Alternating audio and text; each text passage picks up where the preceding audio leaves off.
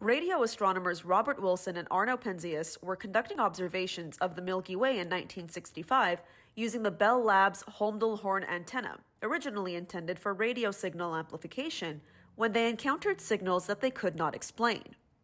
They attributed this noise to possible terrestrial sources. Could it have been the hubbub of New York City just north of their lab? Or could it maybe have been bird poop? The story goes that Penzias and Wilson thought perhaps the pigeons that were roosting inside and around the horn may have been obscuring its data collecting capabilities, so they got to work clearing out the pigeons and cleaning up after them. But still, the incessant noise remained, and as it turns out, they had been detecting the cosmic microwave background all along, evidence of the Big Bang. In fact, 13 years after their discovery, Penzias and Wilson won the Nobel Prize in Physics for their discovery of the cosmic microwave background radiation, and they shared the prize with Pyotr Leonidovich Kapitsa for his basic inventions and discoveries in the area of low-temperature physics. Now, this idea of low temperatures is actually relevant here, as we'll see in our discussion about the cosmic microwave background itself. So what exactly is the cosmic microwave background, or abbreviated, we call it also the CMB? To understand it, we must go back and review some concepts that we've covered before. First and foremost, as we've been saying quite a few times in this unit already, the universe expanded after the Big Bang. This is fact.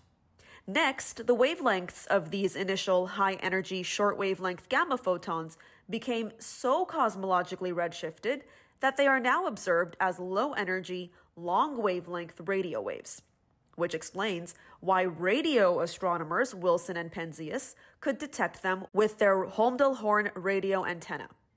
These near radio waves can be detected at a wavelength of about 1 millimeter, making them technically microwaves.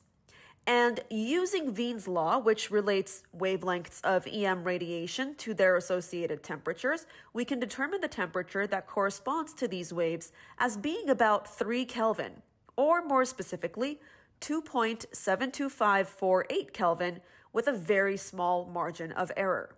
Now, the average temperature of the CMB is 2.72548 Kelvin. But this given margin of error indicates that the cosmic microwave background has tiny temperature variations. This lack of uniformity, or anisotropy, the irregularity in the fact that the early universe was observed not to have had the same characteristics all throughout itself, may have given rise to the clumping of the material that resulted in the formation of the galaxies and eventually the stars within them. Over the years since its discovery, the CMB has been observed and detected by several space probes and telescopes with the intent of understanding it better. The first observation was done by none other than Penzias and Wilson themselves in 1965 using the Holmdel-Horn radio antenna. Here we can see a thin band of signals in the center of an otherwise homogeneous background. This thin band alone demonstrated that the cosmic microwave background was not uniform, and as our technology improved, so did the quality of our observations, and more of that anisotropy could be seen. Here we see the CMB based on data collected by observations done by the Cosmic Background Explorer, or COBE spacecraft, which operated from 1988 to 1993. This new and improved view of the CMB continued to fuel the scientific exploration of it, leading to the WMAP image of the CMB coming up next. Before we see this image, notice now that the irregularities in the CMB here are more prominent than before, and patches of slightly warmer temperatures can be easily separated from regions that are slightly cooler than the average temperature, which is shown here in green.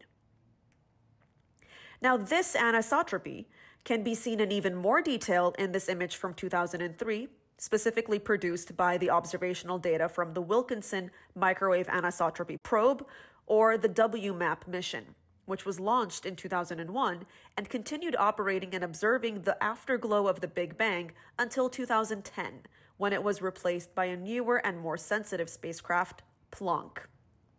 Now we can see an even more impressive CMB, with fluctuations even smaller than ever anticipated before. This image, produced by using the data from the Planck mission, is the most highly resolved image of the CMB that has been produced yet. One interesting feature of the CMB that remained apparent with each new mission throughout the years of observation was the CMB cold spot, which is a region where the fluctuation from the average temperature is more significant than anywhere else, reaching about 70 microkelvin lower than the average temperature. Now, this may seem like an irrelevant amount, but for cosmologists studying the CMB, even the slightest change in temperature is very significant.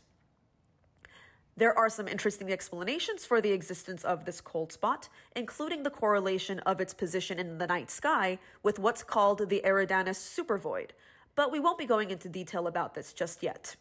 A link to the image shown here is provided in the description to the video if you're interested in reading and examining it in more detail. Now, looking again at the CMB in this high-resolution image from 2013 and comparing it to the earlier images shows that better telescopes have higher resolution for what they can detect. Now, the CMB itself is a peek into the past. So as we switch gears going into the second half of this unit, we'll focus our attention on what's in store for the future of the universe, specifically regarding the relationship between dark energy and the accelerated expansion of the universe. Stay tuned to find out more.